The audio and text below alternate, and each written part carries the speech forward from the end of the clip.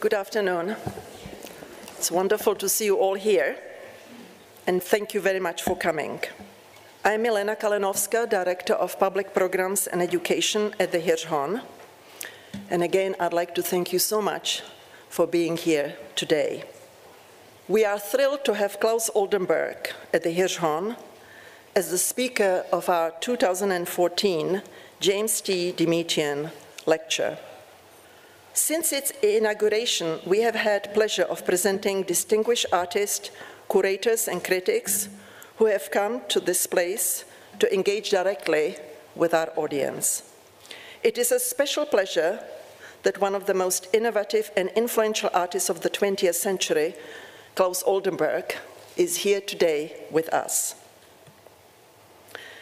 Claes Oldenburg is continuously at work, teaching the rest of us how the simplest objects can make a monumental and lasting impact, and that this will be the fascinating topic of his Demetrion Lecture.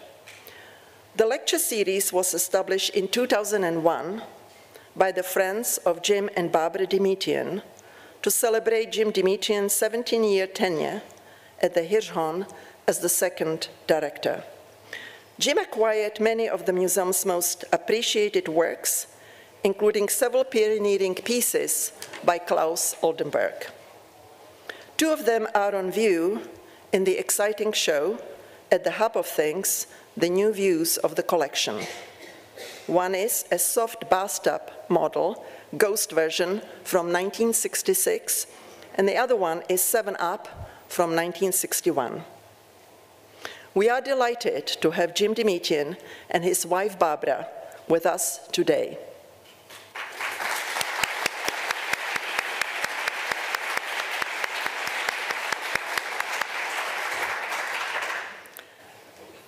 Before we begin, a few acknowledgements. I'd like to thank Melissa Chu, Director of the Hirshhorn, for her support of our public programs. Thank you also to Hirshhorn staff, Kevin Hull, Alex Bendixson, Rachel Schmidt, Kathy Carver, and Nick Kaplan for their organizational help with this important program. And now to Claes Oldenburg, one of the most influential artists of the 20th century. Claes Oldenburg has left his unmistakable and often whimsical mark on most of the media of contemporary art and in any dimension, from minute to the monumental.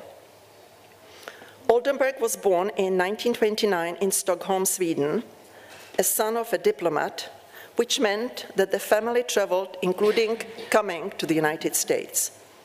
He grew up in Chicago, and city life became one of the first themes of his work.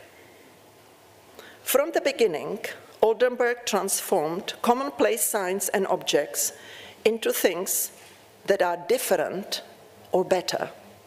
In 1959, his first one-man show of three-dimensional work was held in the Jackson Gallery in the basement of Jackson Church on Thompson Street in New York City. The show was an installation based on the streets, clothes, food, and traffic signs in Greenwich Village. Not surprisingly, Oldenburg and his first wife, Patti Mucha, soon became involved in the improvisational performance, Art Happenings, also staging an important performance, Stars, here in Washington, D.C. in 1963. His soft sculptures, performance pieces, and installation began to attract attention, and he seized the day by renting an actual storefront in December of 1961 in order to display his plaster confections of cakes and ice creams. As soon as he had the chance, Oldenburg, assisted by his late wife and partner, Coosje van Bruggen, decided to take on architectural scale public sculptures, focusing on household objects like electric sockers and lipstick to erect a modern version of obelisk. After encountering Oldenburg and Van Bruggen, split button in Philadelphia, Jorge Luis Borges wrote that the artists saw something at a glance that no one has ever seen before, the beginning of history. Germano Celand has said of Oldenburg's exploration of objects, sinking into everyday life thus became an ever new adventure. Oldenburg's works are represented in every notable museum around the world, and more than 40 monumental collaborations with Coosje van Bruggen animate the streets of Berlin, Chicago, Dallas, Frankfurt, Kassel, Las Vegas, Los Angeles, Miami, Milan, Minneapolis, Paris, Philadelphia, San Francisco, Seoul, Tokyo, and Venice, among many others. So let us now welcome Claes Oldenburg.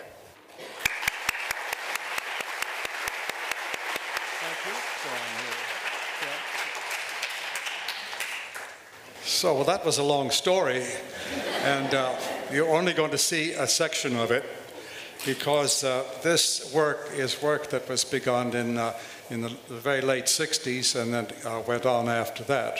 The earlier references, the 60s was a big period, but they were put aside, and at the end of the 60s, I started to think about making large versions of what I had been sketching, and this is one of them, which actually is in your collection here.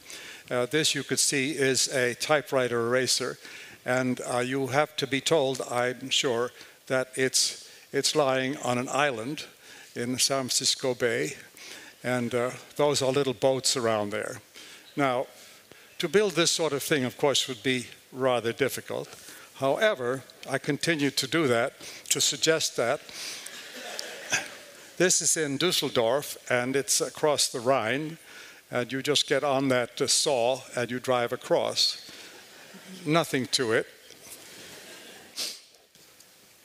And this one is a, see, it's got an obelisk too on the left there. This is actually a building that serves as a burial device. And as people are buried, the screw goes down until it's at the bottom, and then there will be another one down the street. And you can think about the future of that. But this was designed for Park Avenue. When there was a building, there still is a building there, but it was then called the Pan Am building. But it sort of blocks Park Avenue, a rather strange way to build it. And so I thought I'd do a variation on that and turn it into an ice cream bar, which is practical, you see, because there's a bite taken out of it. Whenever the ice cream bar is represented, there's a bite gone. And this way the cars can get through the bite, so it doesn't block the street. This is a plan for Central Park in New York, where all the foliage would be removed. There would just be one big plaza, and these balls would be the size of houses, and they would all be buildings that you could live in or work in.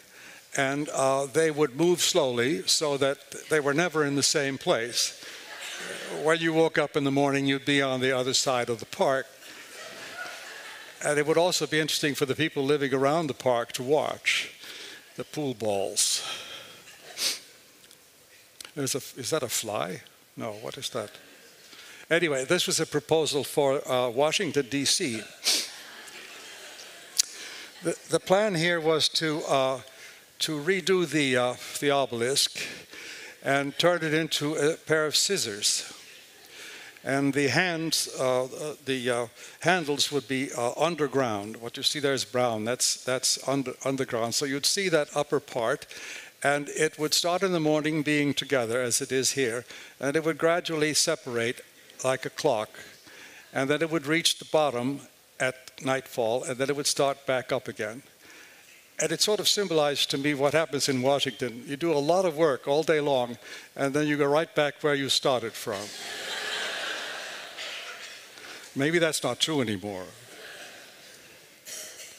Anyway, those were obviously impossible to do. They were rather intellectual, and they could never be made on that scale.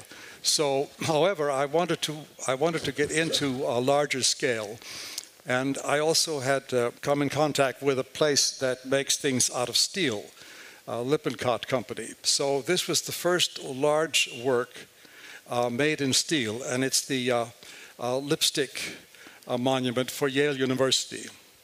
The original idea was that this would come crawling in on those tracks, which are like caterpillar tracks, and take a position like this. And the lipstick would be down to the platform, and then someone could come by and, having something to say, would step up on the platform and pump it up. There would be a pump there. And as he pumped, that gold and red would rise until it was all the way up. And then he could start speaking. But then, as he spoke and got involved, the thing started going down again, so that he had to go back to doing this and so on. That was the idea. It never happened because we couldn't raise the money to do it, but that was the concept. This was put up in a very hectic time with the Vietnam War, and there was a lot of people wanting to make speeches, and it stood there for a while, and then people started to disfigure it and take home pieces of it, and it was restored. And if you want to see it now, you have to go to Morse College, one of the colleges up at Yale. But it still exists, and that was the first large work. This was the second large work, and it's, you know, everybody doesn't know what an ice bag is, but it's an old device that you used to put on your head if you had too much to drink or something, a headache. And this was made for the Osaka World's Fair. And it actually is a sort of living object because it moves. It was here once in Washington in the National Gallery. But it moves around and twists and turns. And of course, you're not supposed to sit on it, you know, just sort of leave it free. And that piece was purchased by the Pompidou in Paris, but they don't seem to know what happened to it. So however, we know what happened to this one. This is the original, and that's the one that's standing outside in the garden. It's on the, let's see, what was that, the northwest corner, I guess. And this is called the geometric mouse. It's a variation on mouse toys, of course. But the idea was to create a mouse toy that was not sweet and beautiful. It was to be basically a geometric mouse. And it was all about, it was an intellectual mouse, let's say. You could see the circles in the square. And it has two little tiers that lie on the floor. And they're chained up to the windows. The windows roll in and out like that. And you could go and look at it. It's just, as I say, around the corner. Meanwhile, I had met and was working with Coosje van Bruggen in Holland. And this was the first piece that we put up together. And it was also the first of a series of large-scale projects. We're sitting here in the garden of the Otterlo Museum. And they're about to put the piece up. This is what the piece looks like. It was called the Trowel, and Coosje had seen it earlier, and it was a silver color in a different spot, and she didn't like the silver color, and she didn't like the spot. So she changed the color, and she moved it to this place. So she right away started having a lot to do with these works, as you'll see. This is a clothespin, or once was a clothespin. It's been redrawn and in a slightly, well, not slightly, but somewhat different manner. So it has a lot of grace, and it is now designed to be a monument. And on the bottom left there, you see the Brancusi of the lovers kissing, and that is sort of the same sort of thing that's going on here in the center. These two parts are held together with a spring that, since this was done at the time of the celebration of the bicentennial, people interpreted those as 7s and 6s. So this was the beginning of the feeling that if you put up a monument, people began to interpret it and make an emblem out of it. And that became very much a part of all the works. And the factory Lippincott was still working with me. And here you see them making the big one. And this was really something. I mean, things started to get huge. There it was placed in its spot. Philadelphia is a wonderful city because they have this, when they build a new building, they have to set aside some money for art. And that's not true of many cities, but that's why Philadelphia gets more monuments than other people. And I have 4 of them in Philadelphia. The second piece of that scale was this piece, which here is taking its trip from Connecticut, where it was made, to Chicago. And you will see what it is. It's being placed there, and it's a baseball bat, but it's called a bat column. Yeah, there's what used to be known as the Sears Tower, which was then the tallest building in America. And there you see the finished version. When it was first placed there, this was kind of a rundown area of the city, and it was known as Skid Row, and they managed to clean that up and change it, and they altered all the buildings around it so that this bat column seemed to fit in perfectly, whereas in the beginning it had stood in rather among the ruins. But this is still up there, and there's Coosje looking at it with the Sears Tower. And this followed a few years later, and this is Des Moines. And in the lower right there, you'll see a sculpture which is known as Crusoe's Umbrella. And it's a little obscure how we got to that point, but we felt that we were standing on a beach at this point, which was odd to be in Des Moines and stand on a beach. And then we also related the top of the umbrella to the dome of the city hall. You can see up at the end there, at the top of the road. And so it, in our minds, it turned into this. There was also a large umbrella insurance company nearby, which blinked at night.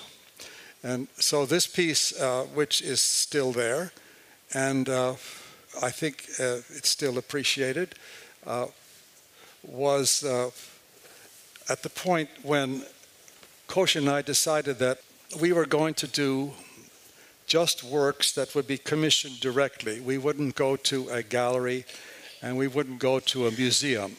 We wanted to be independent of galleries and museums. And so we did a show at the Leo Castelli Gallery to prove how difficult it would be to show our present work.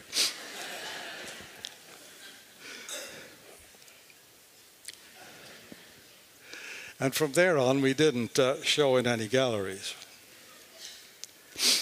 Now this, another piece on the way, this one is coming even further. This is about, well, this is somewhere, as you can see, in the desert, and about to land in Las Vegas. You can't quite tell what it is, but I can tell you what it is. It's a flashlight. And here it is being raised in Las Vegas. And there it is standing between a concert hall and a theater at the University of Las Vegas. The first concept was to have the flashlight turn up so that the light would go up in the sky. And that was because when you fly over Las Vegas, you see nothing but light going up, up, up. So that was to join that. And then Coosje said, well, I think that's kind of silly. Why don't you just do the opposite and turn it upside down, and then you'll be different. You know, there's nobody in Las Vegas who has a light like that. So we rebuilt it, and we did that, and we made it as dark as possible by making grooves in the side, so that this is a night scene, but the day scene, the thing is totally black, and it looks like a hole in the sky. It's quite a different effect, and that made me very happy, and Coosje too. This is Philadelphia, and it's on the university campus. We were asked to do a piece there, and we thought about what to do, and I don't know how it happened, but Coosje at some point said, I want to do a button.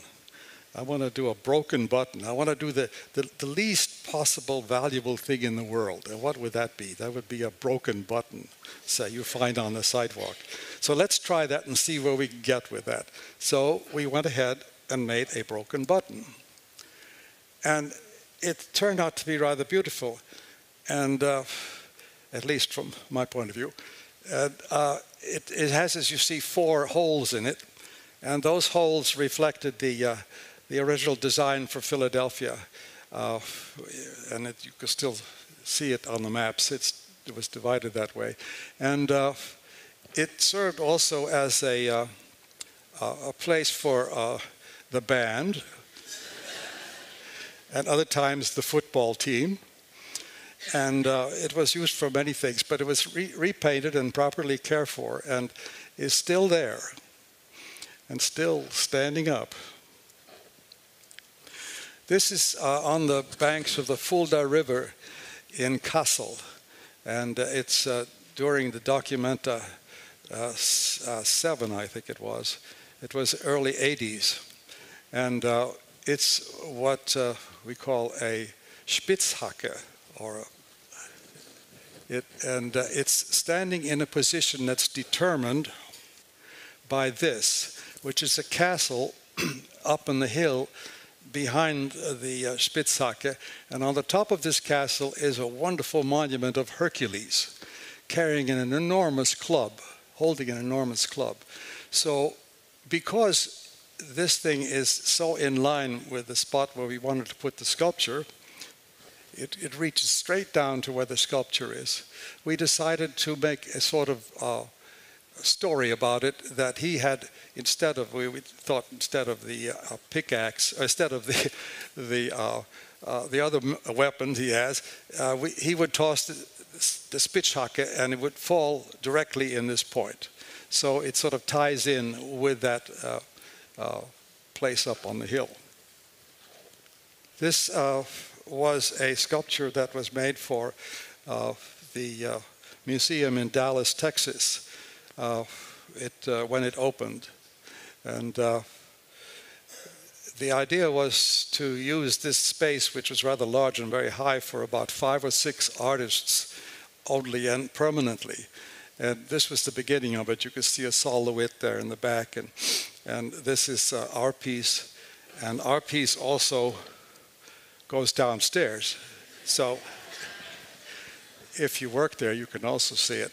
But it stayed up for a while, but in the end, the director couldn't handle the fact that he couldn't compose in there or have parties and so on. So the original idea foundered, and this piece was taken down. I don't know where they have it now, but I've been trying to get it put back up. Here we are in Minneapolis. There's a garden there. You probably have, most of you have been there, with the wonderful sculptures, and it extends in back of the museum. And this was supposed to have, there's a walk that goes all the way through the park, and the walk comes to a climax at this point. And we were asked to do a sculpture there. And so we did this pond and the spoon, and it's called the Spoon Bridge with Cherry. And here again, Coosje was a great help, because I had been playing with spoons for a long time, trying to make them into something. I had bridges, and I had a substitute for Navy Pier in the form of a spoon, and all kinds of things, but it didn't work. And she said, well, that's because you don't have anything in the spoon. And so she went to a corner of the studio. There was a wooden cherry with a with a stalk in it. And she said, why don't you put this in there? So we put that in there, and this was the result. And then we added a fountain that sprays out of the top of the stalk, and also water comes out of the top of the cherry, and it creates a kind of liquid, beautiful red effect. And then the water drops down into the spoon and then leaks out again into the lake. And they are about to restore this park, and they have to move this thing. It's going to be out of action for 2 years, but it's a permanent piece. And there we are before they unwrap the spoon. And the water's not been put into the pond yet. The idea was we thought that it would be nice to have skaters in the pond, but that didn't work out. However, the piece looks very good in the winter, even without skaters. And in the winter they take away most of the pieces, but they leave this one, and sort of the effect of ice cream on it, I guess. This is in Paris, La Villette, which lies somewhat on the outskirts of Paris, and they rebuilt the area as a park, and we were commissioned to put a sculpture there. So after considering many things, we came to the conclusion that we would suggest a buried bicycle. Certain parts of the bicycle stick up, and you're supposed to imagine the rest of it. You could see the wheel there, the pedal, and the seat, and the bell in the back. And the seat is there. The pedal.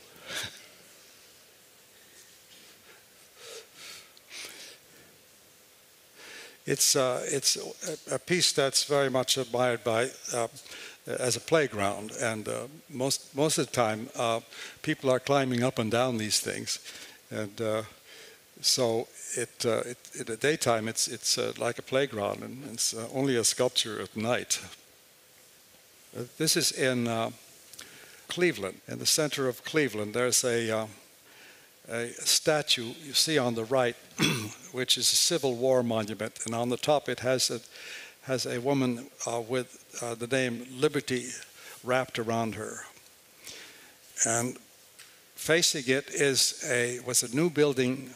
This was in the early 90s, a new building that was going to be constructed for the Standard Oil Company. And we were asked to do a sculpture for the front of it. And we suggested this stamp, and we called it a free stamp because we said, what should we put under the stamp, and what word should we use? And Coosje said, how about free?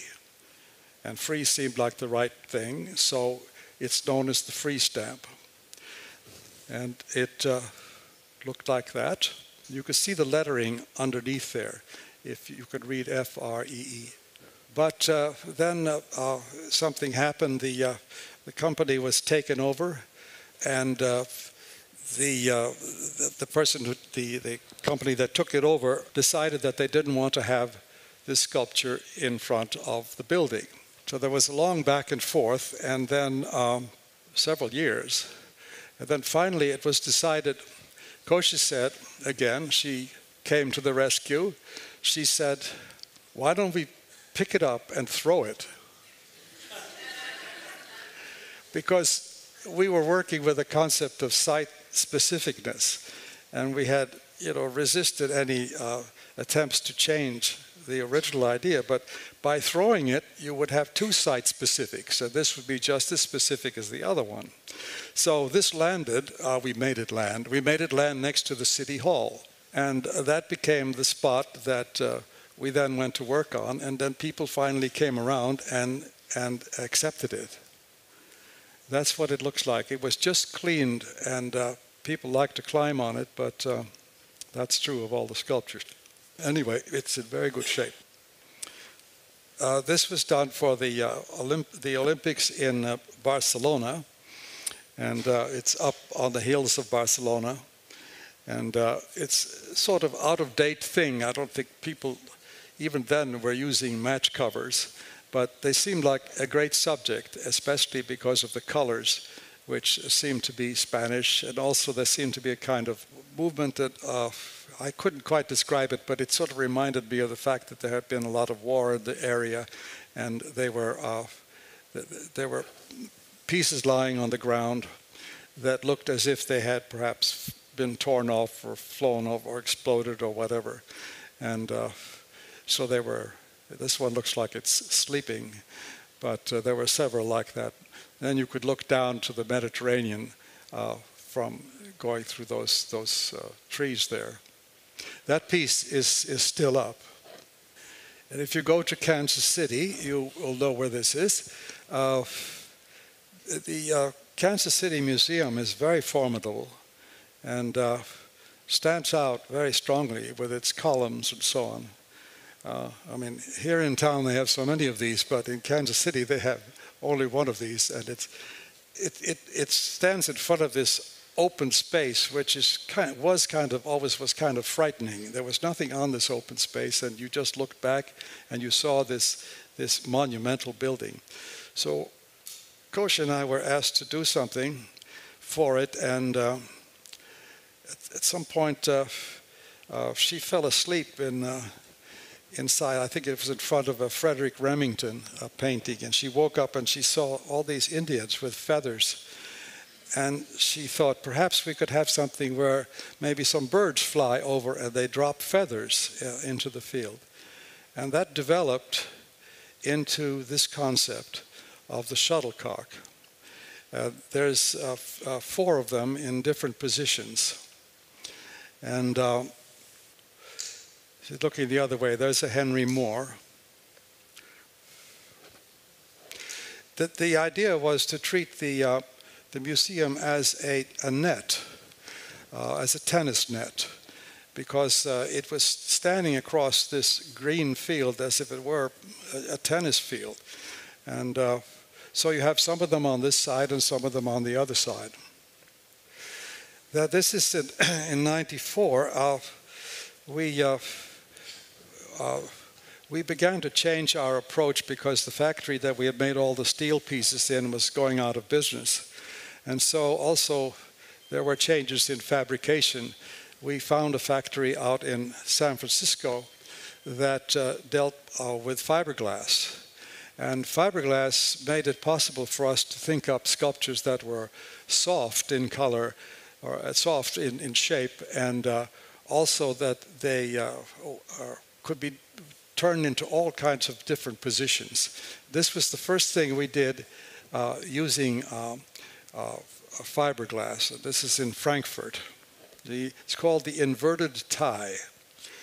And I guess people come out of the offices there, the first thing they do is to grab their tie and pull it off their neck. And anyway, that one is still there.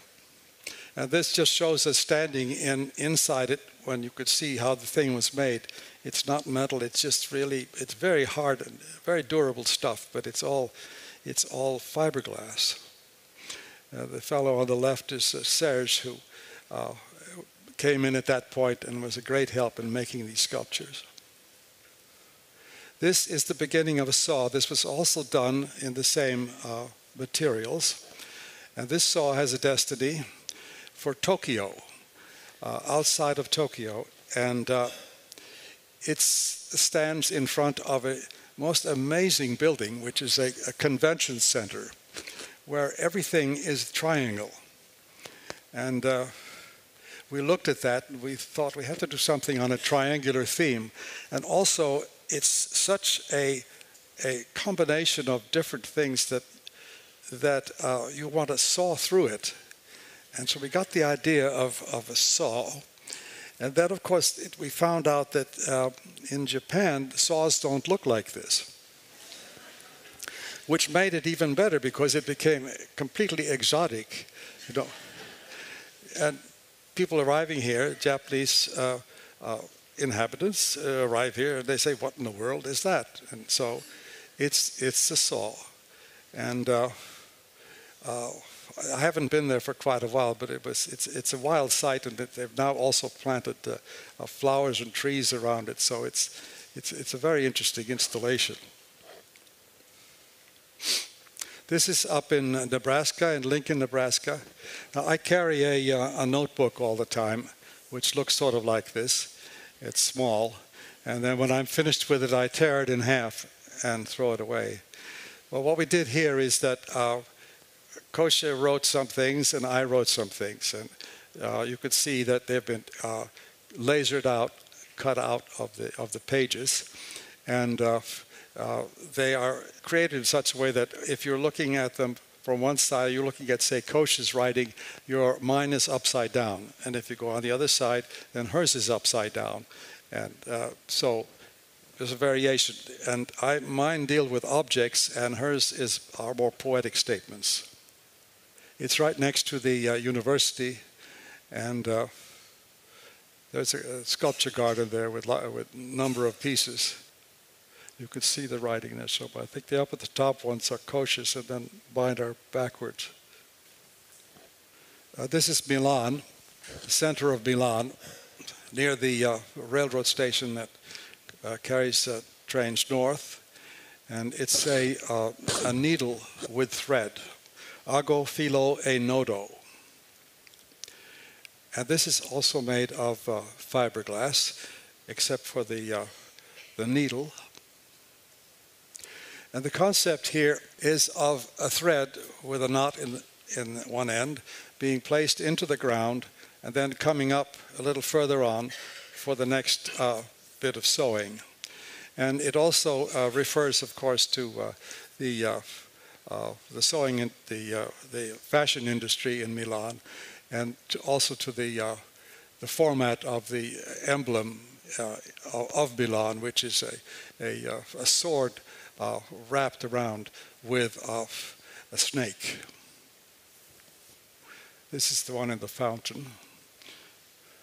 We didn't put it in the center of the fountain, we just put it on the side so it would be a sort of a chance effect.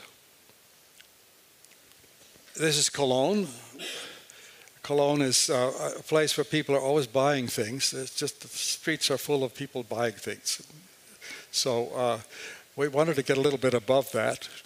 And so there we are up on top. Of course, we're on a department store, so it probably is also involved with buying things. And the city of Cologne is full of churches. And you see them when you look out over Cologne, you see the churches everywhere. So ours references a church, particularly that large one that's on the left side.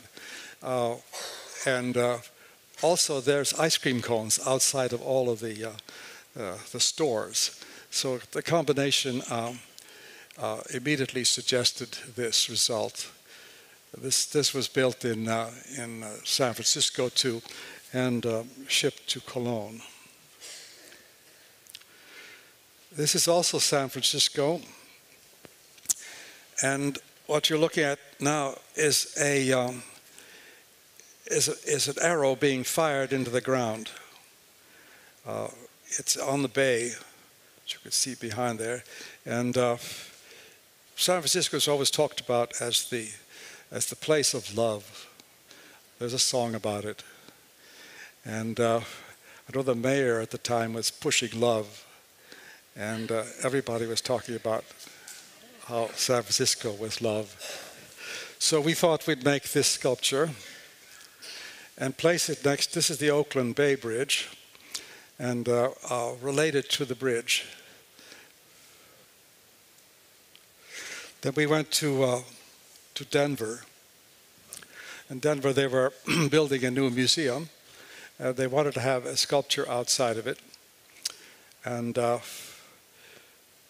Coosje and I were looking around, as we always did. We would go to a place and look at everything and try to think of what would fit in. And we were sitting in a restaurant, and it was a week called Sweep Week or something like that, where everybody went out and swept the streets. And so we saw a lot of people sweeping the streets, and it seemed unusual. And then we figured out well, I don't know what you'd call it, but it's a representation of what Denver is about. Denver is a place that the flatland suddenly turns very high, and the mountains come very quickly. And what happens there is that the wind blows in from the prairies, and it hits the mountains, and then it goes straight up. So we thought we'd translate that into this, at which the pan is the mountain, and the broom is the wind. And you can see it's quite large. There's a person standing on the right there. And that worked out pretty well. And that's still there. This is a piece in Korea, in Seoul, Korea. It's a piece that Coosje designed of all these pieces. She designed this one. And it has water coming out of it, which flows, as you see, down into, eventually it goes into a river and becomes a street with a river in the center. So it's facing the other way. You could see the street, that the street sort of disappears and the water comes out from underneath. This is, this is the last one we have. This is Philadelphia, and it's just between the Art Academy and the art school. There's a little alley there that runs between them, and I was asked to put a sculpture there. This is the result. I used a paintbrush because the academy there is one of the few art schools that still uses paintbrushes. And so I thought that would be symbolic. And I leaned it a bit. I leaned it out over Broad Street. You could see there's a little drop of paint in the front there. A little glob of paint. And that's that wonderful museum is on the left side, and the school is on the right side. And at night, it's pretty nice. It's illuminated from inside up at the top, and from outside where the paint is. And that's the city hall behind. Sort of nice because the city hall is also behind the clothespin, which is around the corner. So there's two of them that use the city hall. You've seen the pieces that I wanted to show to you, and I may not have made them very clear, but I hope I did. So now we're going to answer questions.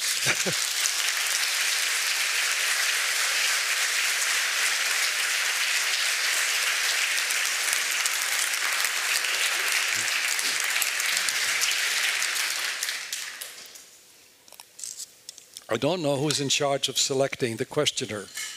Is that to be me? I see someone there. People have called you a pop artist. Do you like that term? Do you think you are one? How would you define that? Well, I don't know what a pop artist is exactly. I suppose every generation is given a name of some sort, which doesn't really describe them. But I think what I do is use the surroundings. I use my surroundings, and these are often surroundings that can have can be interpreted as commercial material, pop material. For example, food or candy or whatever. It's not my aim is to create form and surprise and other kinds of things. But pop artists. I also feel that pop artist refers more to painters than to sculptors for some reason. But it doesn't matter. If you want to call me a pop artist, it's okay. Do you have a particular name for your form of art? Do you consider yourself in any group? No, I consider it mine.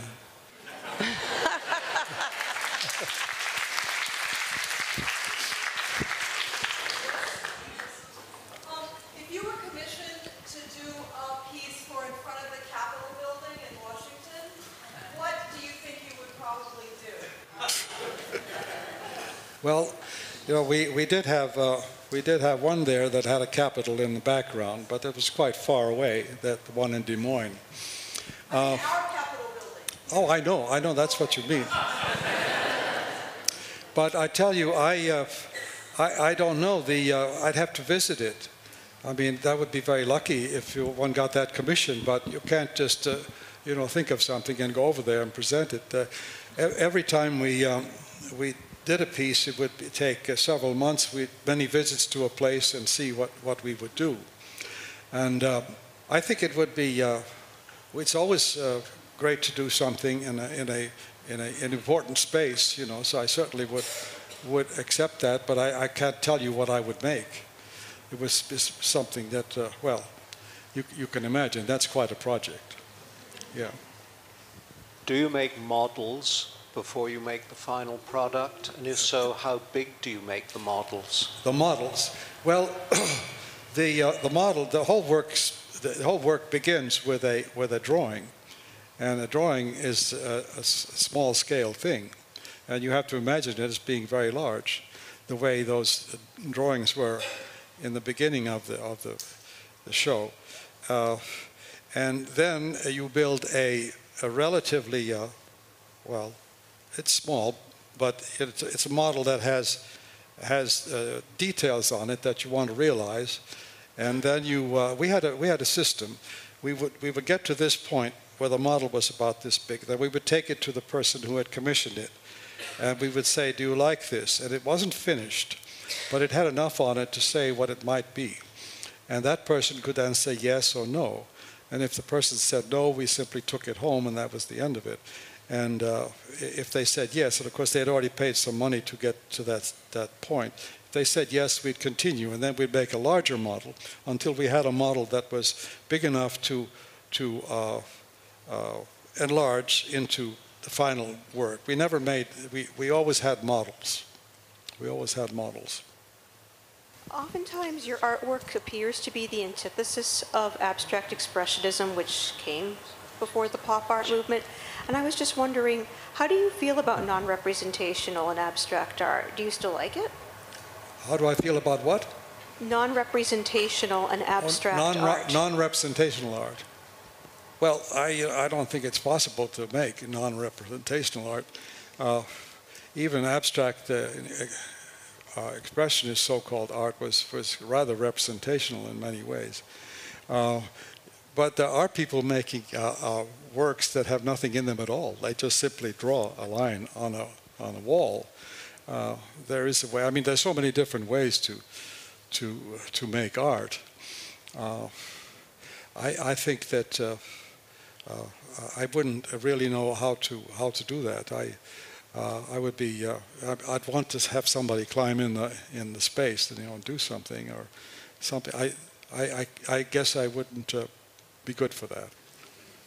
Can you tell us about some of your favorite artists and how they may have impacted your thinking throughout the years? Oh, well, I have lots of favorites. I mean, why should one not have all artists as favorite artists? Because they're all doing something different. I mean, the good ones are all doing something different, each one. And sometimes you do get sort of fixed with one artist. I used to like Manet very much, and I wanted to paint like Manet at some point. And I did a few paintings. I painted the Olympia, for example, and but it didn't last.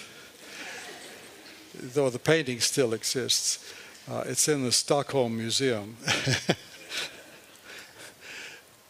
I don't know if that's an answer, but yeah.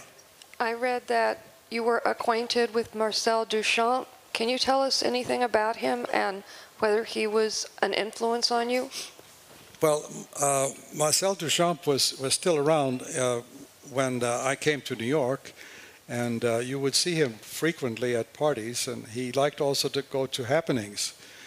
And I can remember 2 times he went to happening. The first happening was one in which everybody expired at the end of the happening, and so they collapsed on the audience. And this one person collapsed on top of Duchamp, and he was very surprised, and he didn't know what to do. They finally moved and let him out. And another case where Duchamp was coming to a performance called Movie House in a theater, small theater, and the aim of Movie House was to not have the audience sit down, to have the audience stand up and have the actors sit down.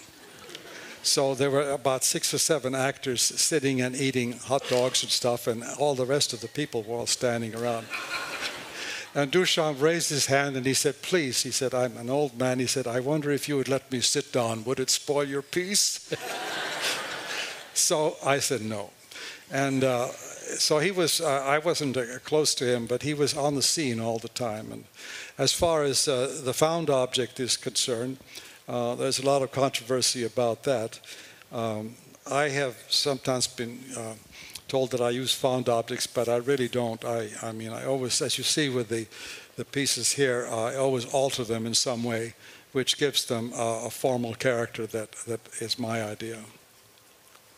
Before the drawing and the prototype, how many real products do you see? How many ice cream cones did you have before getting that ice cream cone? You mean eat them or? Eat them? See, I don't know, you tell me. And actually, how do you choose ice cream cone instead of something else? What goes through your thinking process? Yeah, how many ice cream cones do you eat? Does one eat in one's lifetime? It's a question. I certainly ate a lot of ice cream cones. But when it came to making one, I drew it myself. I studied ice cream cones, and I made my own version of it, which I did not eat.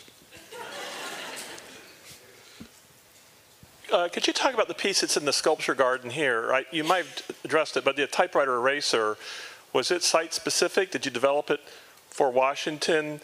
And I just might make an observation that some of my younger colleaads, when we go down there, I often show them the piece. I say, you know what this is? And they have no idea because they've never seen a typewriter eraser. Well, that is true that I tend to be drawn to things, to objects that are out of date. And that may have something to do with the fact that I remember them from childhood or whatever. But it also gives them a kind of a freedom, gives me a kind of freedom to do things with them. And also, as you point out, it raises mysteries. People don't know what it is. And the typewriter eraser was a wonderful thing. When I was a child, I used to play with my father's typewriter, and I loved typewriter erasers. I have a cartoon at home where the mother is taking the kid to the museum, and there's this piece is there, the one you refer to, the typewriter eraser, and the kid says, "What is that?" And she said, "That's a typewriter eraser." And he looks at her and he said, "What's a typewriter?" So that one will never come back. But that gives you the freedom to do whatever you want with it. I've never dressed up as a typewriter yet, but that could happen. Do you install your pieces with the intention that people will climb on them, or is this just like a result that happens, and how do you feel about people climbing on them and interacting with them? Well, that's a fact with all works that you do outdoors, especially climbable ones. People do that, and they also skate up on them, and they do terrible things to them, but they draw on them and so on. So when you make a permanent piece for outdoors, you have to be prepared to clean it up every 5 years or so, or sooner. And it's just part of it, and you can't really discourage people from doing this unless you had somebody standing there all the time. It's part of, it's like I said, the kids in Paris, they just all day long they're playing on these sculptures, and then they go home and the sculptures come into their own. But the people climbing on them and drawing on them are not part of the sculpture. Maybe if I did that, they'd keep away. I don't know. How big was the what? Oh. I think it was ordinary size, just an ordinary shirt that had been put into into a cleaner. It was just a fantasy, really.